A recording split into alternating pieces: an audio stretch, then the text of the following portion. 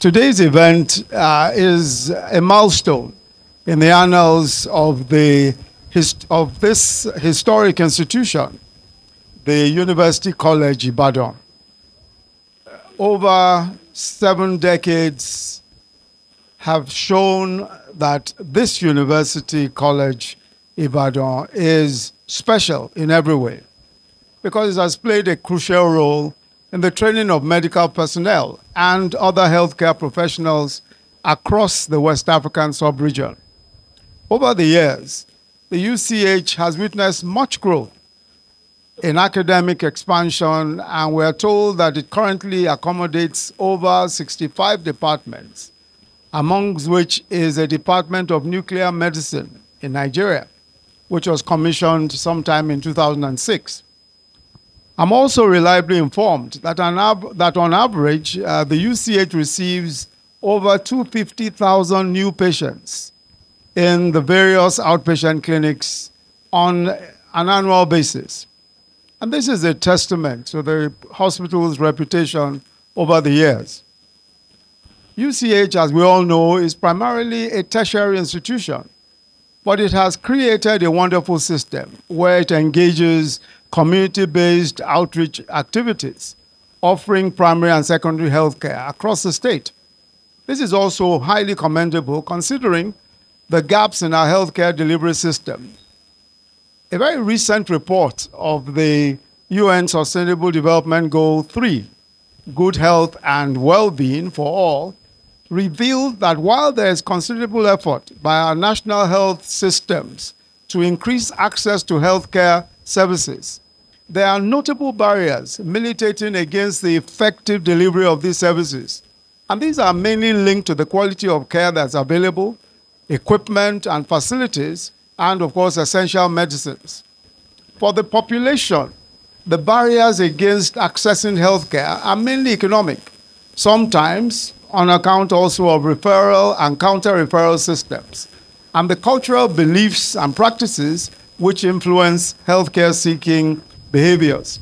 Similarly, the report noted that although government health expenditure doubled between 2010 and 2019, out-of-pocket expenditure is significantly high in Nigeria, about 74.3% on average between 2010 and 2019, with wide variations, of course, across the 36 states. So people are still spending money, they're still spending their own money, using their own money for purposes of healthcare. And this is so because of the very significant gaps between our health budgets and health expenditures across the country.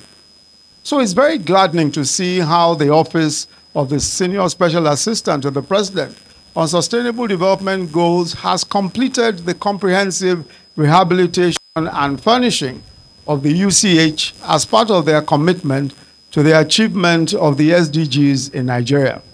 So let me commend, as all of us have done already, the Senior Special Assistant on SDGs, Her Excellency Princess Adejoke Orelope-Adefulire, for this intervention and for her commitment to the 2030 Agenda for Sustainable Development in Nigeria.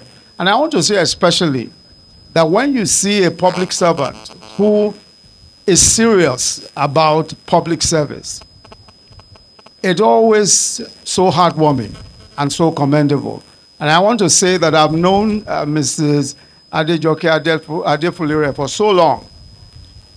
We were in the Lagos State government from about 2003 to 2007 in the second term of the Lagos State government. And from then till now, she has shown that consistency in delivering service, delivering good quality service, honestly and with the greatest integrity. So I want us to just commend her because it's not often that we see public service rendered with all of the heart of the public servant and so well as she has done. This strategic intervention here will address some of the challenges faced by the UCH in the delivery of healthcare, and especially the services that are rendered to teeming numbers of Nigerians who want these services.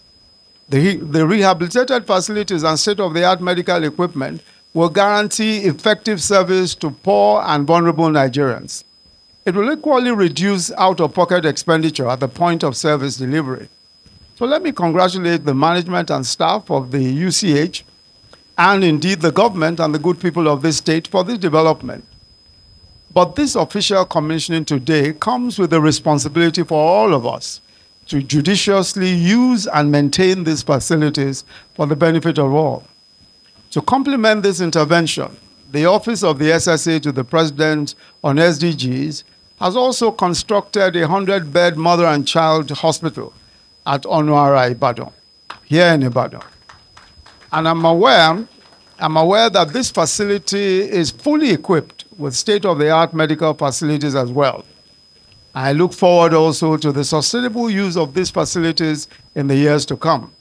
So it is with great pride that I officially present and commission, I'm sure we'll be walking around in a few minutes, these facilities for the benefit of all Nigerians and indeed for the benefits of our region. God bless you all.